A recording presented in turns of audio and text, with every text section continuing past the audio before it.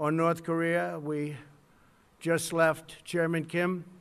We had a really, I think, a very productive time.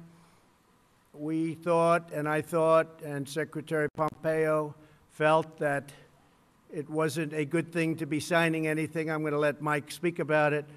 But we literally just left. We spent pretty much all day with Kim Jong-un, who is,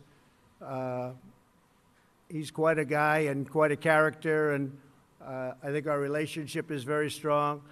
But at this time, we had some options, and at this time we decided not to do any of the options, and we'll see where that goes. But it was a very interesting 2 days, and I think actually it was a very productive 2 days, but sometimes you have to walk, and this was just one of those times, and I'll let Mike speak to that for a couple of minutes, please.